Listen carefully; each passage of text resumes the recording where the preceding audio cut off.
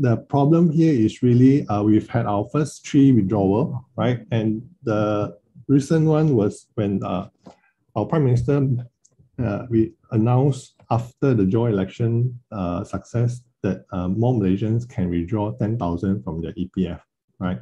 So why I say it's a problem here is because I think EPF have wrote an article earlier that they found that because of all this withdrawal, right, and also because of so many things that we are able to allow to withdraw from EPF, only 3% of Malaysians can afford to retire. And I guess this is the real reason why I'm sharing this with you is because is the 10K necessary? EPF mentioned, or Tengku Zafrul mentioned that additional withdrawal can cause members to retire below the poverty line. I think this he mentioned before the 4th withdrawal.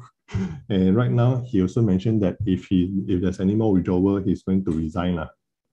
Right? But we all can see from this point of view where the real problem is when you withdraw EPF 10K without knowing what to do with it. I think that's a big no-no. Or if you were to spend it for unnecessary stuff, it's a big no-no. But if you know how to use the money for necessity and also be able to invest it for high return, I think that's a yes.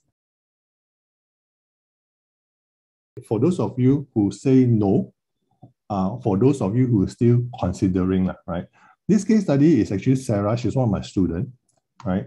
So in our class, we actually do this exercise. So Sarah currently she's 30 years old. She said that by the time she wants to retire, right, she will want about 6,000 per month, which is equivalent to about 72,000 a year. But you know, when she wants to retire at age 55, we know with inflation that 72,000 will never be 72,000 anymore. It will probably be 191,000 based on the inflation rate that she mentioned. Okay, and this 191,000 is actually equivalent to 4.4 million for it to last until age 85. You know, right? So the question here is, if she can hit her financial or retirement goal by leaving the money in EPF, are we all agreeable that we shouldn't even take out the money, right? But the problem here is that if let's say she cannot hit this retirement goal, that means she either have to save more money or have to get her money work harder for her. From this simple exercise, maybe like a 15-minute exercise, right? You'll be able to get a very clear understanding of whether you should work your money in EPF harder based on what you're doing right now. So when you see a gap, then of course the answer here is to withdraw. If you see that there is no gap here, that means you are able to hit your retirement goal by just doing what you're doing now, which is contributing to EPF. Then technically you don't have to withdraw your EPF money. EPF is actually a better tool post-retirement, you know, guys. Why? Because in EPF is actually, how many income streams does it give? Or how many types of income does it give?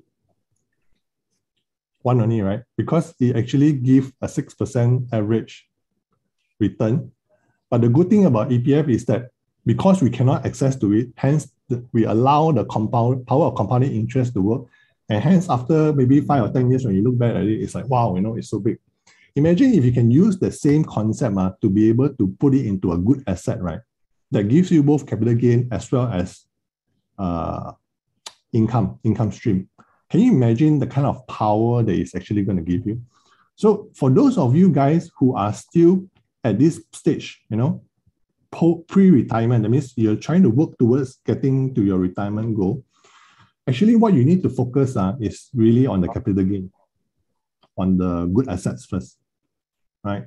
It's only when you hit your the 4 million or the retirement goal or the financial freedom number, then EPF comes into very beautifully here, because what you can do is you put that money into EPF, right? And it can actually give you the kind of income stream. You don't have to worry every year it's giving you 5-6%, right? You can sleep well at night.